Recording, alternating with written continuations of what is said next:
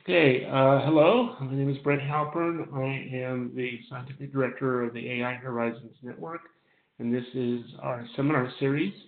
Our speaker today is Hui Wu of IBM Research in Yorktown on interactive image search based on natural language feedback. Hui received her PhD in computer science from UNC Charlotte in 2015. She is a vision and image researcher. And without further ado, Hui, I'll hand it over to you. All right. Thank you for the introduction. All right. So I'll go ahead with the talk. So in this talk, we focus on the topic of image retrieval and why we are interested in this. Well, image retrieval or image search systems, they are very pervasive in our daily lives. Ranging from retail or specialized domains, such as medical image analysis. Even though image retrieval has been intensely studied in information retrieval or computer vision, however, many commercial systems out there are still heavily relying on keyword labels or image metadata. So the reason because of this is that image retrieval is actually a very challenging problem. All right. So I'm using this example in fashion search to highlight why image retrieval can be very challenging. Say a user find an interesting look that inspires her, and she wants to find this similar look from an online store. So using text search, the user had to write down in detail the visual information of this image, and in this image, the detail, even though you might put down some high-level description such as black lace dress, but this information can really miss important features in the image, such as the intricate lace position and also the silhouette of the dress. Okay. Also, many search engines use keywords to help filter out search results. However, these labels, they are highly generic and shared across a range of images. And therefore, it's very hard to narrow down the search result. On top of this, a lot of the visual features that are meaningful to end users can be very ambiguous and subjective. For example, in previous study, it's shown that when we are applying certain visual attributes, there are high disagreement level between among all end users. So having in mind all these challenges, we envision a new interactive image search tool that can attempt to address these challenges. Okay, so here is how we envision it works. All right, at the starting point of the search, the user might choose to upload a photo or directly input a text query about the desired image. Then this initial input can help the user to find a very coarse ranking of the initial results. So the technology that can be used here are existing technology. So now we want to improve upon this. After we have the initial retrieve the result, we would like to give the user the ability to provide natural language-based feedback. And in this case, the user might choose to input a distinctive, a global color. Okay. So the results are updated. And the user can iteratively provide input. In this example, the user might say like the right one, but with a different neckline. And the result can be improved over iterations. So this is our task. We would like to design a novel interactive image search framework that allows the user to provide natural and flexible natural language feedback. And this is a very challenging problem. And so we choose a specific domain to test this idea. So we choose fashion search in this talk. So we choose this domain because fashion is a very large business, and it actually inspired a lot of interesting work in computer vision. Right. Okay. But the framework we propose in this talk can be generic and apply to other image domains. Okay. So now that we narrow down our goal, we would like to design a interactive image search tool that allows for natural language feedback. So how is it how is it beneficial than previous image search tool that allows for interactive feedback? So interactive feedback for image search has been studied for many years. The most well-known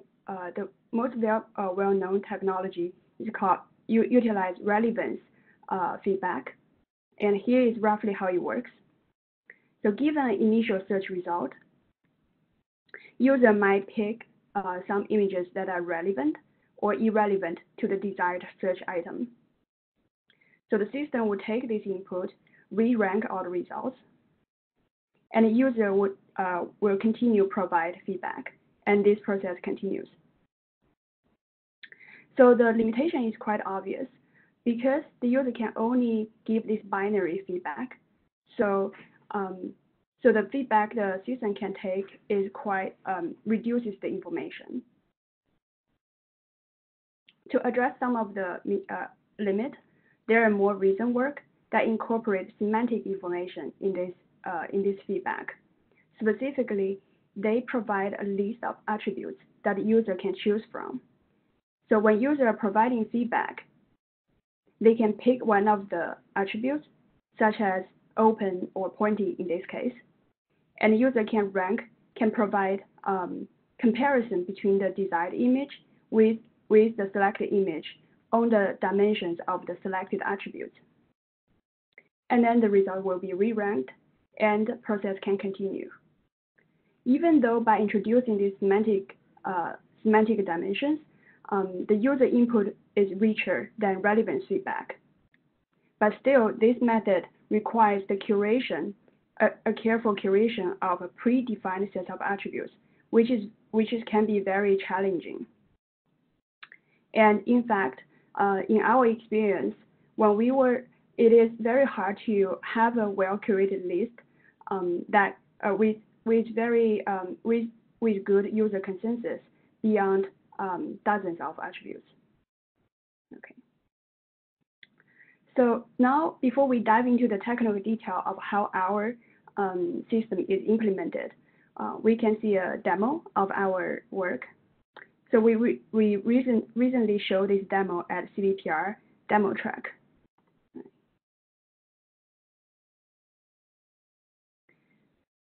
So at the beginning, user can provide a text natural language query, and the system will return top matched images. Then the user can refer to a specific image and provide relative feedback. Okay, so the results are refined at each step. Okay. All right. So having an idea of how this system would run in action, let's look at the problem definition.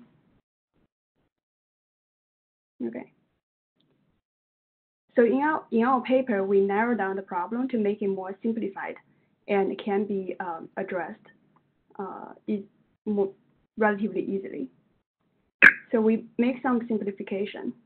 At each round, the agent will present one candidate image to the user. And the user will look at the image and compare to the desired search target. And the user will provide a natural language feedback that describes the differences of the two images. The agent will take the feedback and present a re-ranked result. And this process will continue until the maximum round of interaction is reached, or the user can end the query. Okay, so here is the network architecture. To simplify, we just show how the agent can return the next round of candidate given the interaction at the round T. Okay. So we call our agent the dialog manager, who also has access to retrieval database of images. So the input to the dialog manager at the dialog turn T is the candidate image and also the user's feedback on the candidate image. So the first component is called response encoder. Essentially, it combines the representation of the user input and the candidate image and obtain a unified representation. So it contains an image encoder and also a text encoder. And we simply have a few multi-layer perceptron on top of the both modality. So the representation we get from this is called response representation, which represents the new information the dialog manager has received at the Tth interaction. Then we would like to update the dialog history, and for this we have a state tracker, which is essentially based on a recurrent network, and output is a history representation, which aggregates the information up to the dialog T. So for all the database images, we also apply image encoding. So each image is associated with an image representation. Now, given this network, if it is properly trained, then at test time or inference time, we can simply take the history encode representation ST and simply take the 1 year's neighbor from the retrieval database and return that to the user. But how do we train the network? So there are actually two critical issues here. One is because this is an iterative process, so the dialog manager needs to get iterative input from the user. Therefore, the data collection part for this system is actually quite expensive. Second, because we're actually maximizing the ranking objective of the retrieval system, it is a non-differentiable goal, and therefore it's hard to optimize using supervised learning. So let's look at how we address these issues. First, how do we obtain the training data for our dialog manager? Okay, so to address this, we actually look at the user and the user role in detail. So actually at each round of the interaction, what the user does is actually look at two images, a target image and the returned candidate image or the reference image. And the user needs to describe the most obvious or prominent visual differences between these two images. So when you describe the task this way, this task actually is very similar to captioning with two images as the input. So inspired by this, we apply a image captioner and use it as a surrogate for real users. So this relative captioner can automatically generate sentences describing the differences between two images. And this is a new task. Therefore, we designed a task and we collected a new data set for this task. Okay. We leveraged Amazon Mechanic Turk to collect the data. So here what you see is the data annotation interface. Essentially, we want to situate the annotator in a retail image search setting. And there is some background history already provided here that shows the interaction between the user and also the virtual shopping assistant. So the target image is always given to the annotator. And the annotator's role would be look at the returned image and try to finish the sentence that's in this text box. So notice that we actually provide the prefix of the sentence to the user, and the user just need to apply to finish this sentence by writing down a natural language-based phrase. So by constraining this input this way, we can avoid casual input from the user that's irrelevant for search. Okay, so we apply this annotation interface for a shoes dataset, and in the end, we obtain roughly 10K training image pairs and 5K test pairs. For each pair of images, we have one relative expressions. Here are some examples of the relative expressions. And notice that these sentences, they can be of different lengths. And for some easy pairs, the user might simply use one attribute to describe the difference, such as the first image.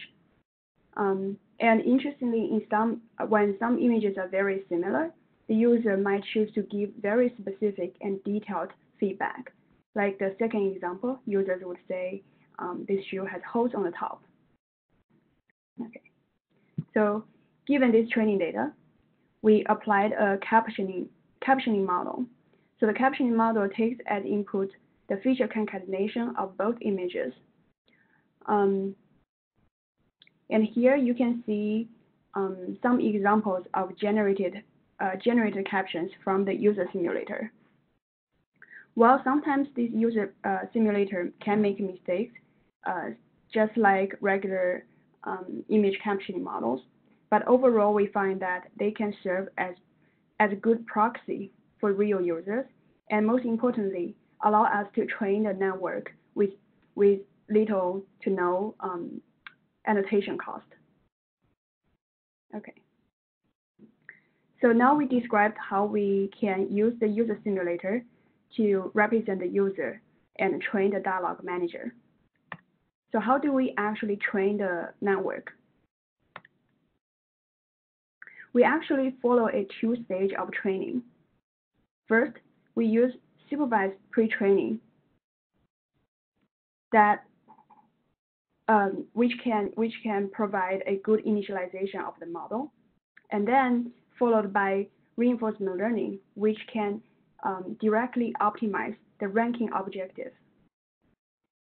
First, for supervised pre-training,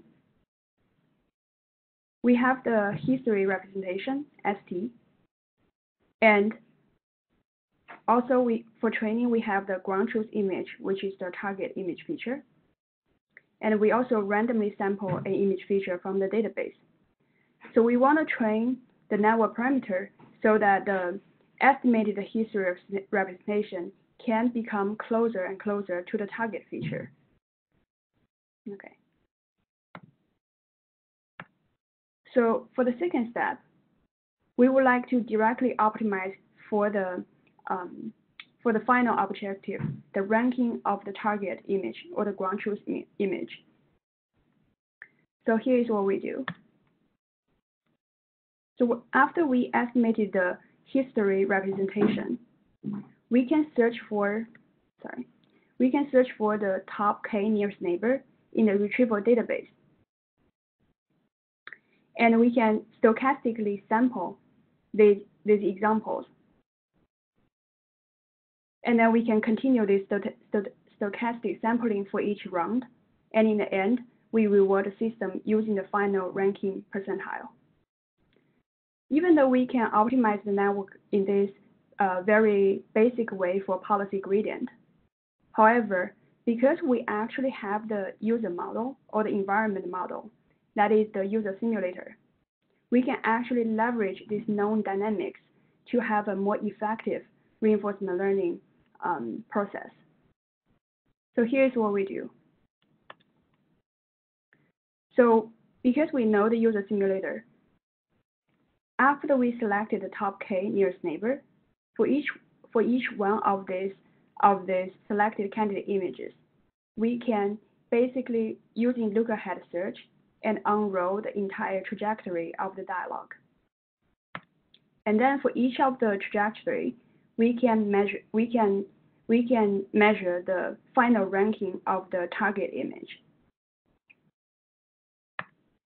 Then we can select the nearest neighbor that will result in the best ranking. Taking this as our optimal action at this dialog turn, then we can update our loss function using cross entropy loss and optimize our network this way. So in our experiment, we find out that this method can produce lower variance and converges faster than conventional policy gradient method. So here are some quantitative results. There are two sets of results represented by the solid lines and the dashed lines. Let's look at the solid line first. So these are the comparisons between different optimization methods. So the blue one is the pre-training using supervised learning. It gives pretty good results, but it's still lower than two reinforcement learning-based methods. So the red one is a reasoned method for image captioning. It actually achieved really good result when it was published. So the green line is our final algorithm. As you can see, it produces the best ranking performance. So the second set of results, a comparison to relative attribute-based feedback. We compared, we used the rule-based method feedback mechanism to provide attribute feedback. So the subscripts you can see here, 1, 3, 10, represent how many attributes will be given feedback on at each interaction, at each round of interaction.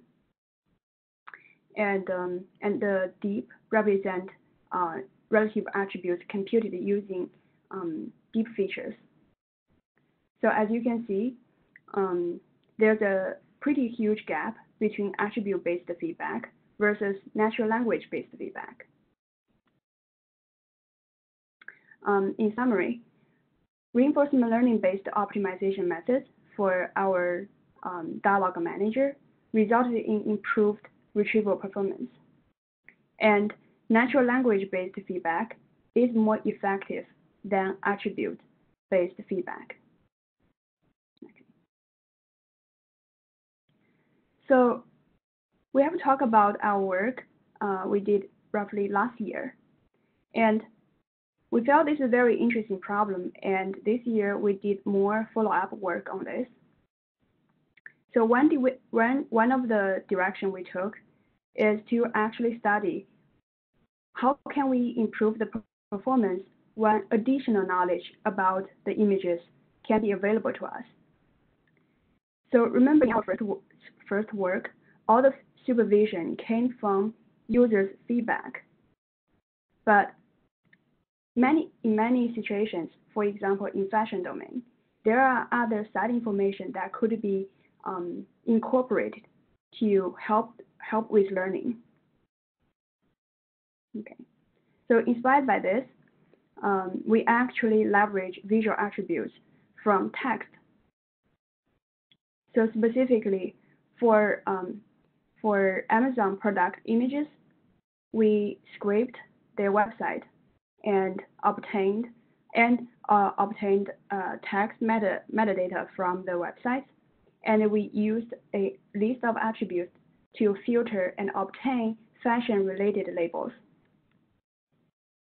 And we augment relative image caption dataset with these attribute labels and presented a new dataset, Fashion IQ. So here are some examples of this new dataset. On the left, we provided some linguistic analysis of the relative expressions. As you can see, the composition of the the content and also the syntax of the relative captions are very rich. So we have about a third of them have comparative references between the target and the candidate image, and roughly 20% of them has both direct and comparative visual attributes. And most of the captions contains more than attributes in one sentence.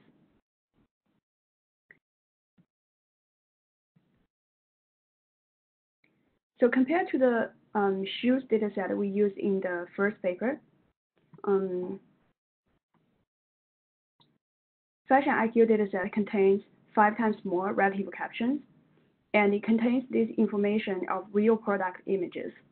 And because the attribute labels for fashion attire or fashion apparel are much more easily to obtain, so this new dataset also allows investigation of using natural language feedback in conjunction with attribute information for training.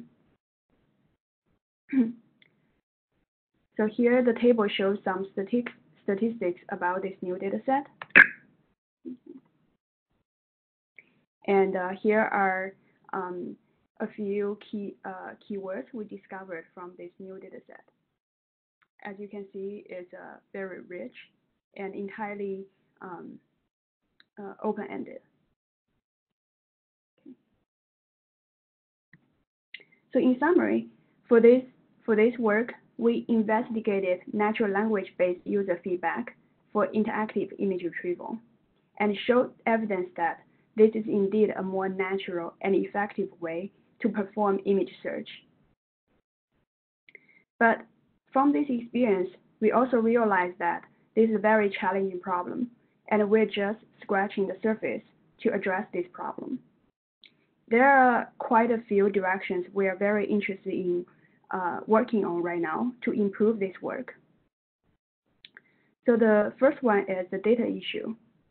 So as we said, the user simulator provides a very low-cost way to train the model. However, user simulator itself is also a challenging problem. It makes mistakes, and also it doesn't take into account users' personal preference or vocabulary, fashion expertise. Okay, so one direction is to how actually do we improve the performance of the user simulator. Second, right now with the problem definition, the user communicates while providing natural language feedback, and the agent only provides interact using images. So it might be very beneficial if the user can also choose to ask clarification questions and actively seek out useful attributes to obtain feedback on. Also, in our new work, we also experimented with incorporating site information and apply that to Fashion IQ dataset. We found that it is indeed beneficial to incorporate site information for retrieval, but we're just starting this work, and we think there are probably more interesting and more effective ways to incorporate the site information other than using attention mechanism. Finally, we think this framework can be very effective beyond fashion domain, and another direction we look at is to extend this to natural image domains. So we think this is a very interesting direction, and we really encourage people to join us and solve the challenges. So here are some resources that we are sharing. First one is Fashion IQ dataset and the challenge. So we're hosting the challenge at ICCV 2019 workshop, and the deadline is September. Also, if you're interested in running our code, here's the URL. And if you're interested in the general problem setting of applying natural language for image or visual information retrieval, So we are also hosting a workshop at ICCB. Okay. All right. Okay, Hui, thank you very much. I mean, I found that very clear, and I'm not a vision researcher, so it was I thought, very well presented. Thank you. So, time for questions. If you would like to ask a question, please unmute. It's the little red microphone button at the bottom of your screen when you mouse over it. IBMers, please remember this is an open talk, so avoid confidential questions. Any questions for Hui?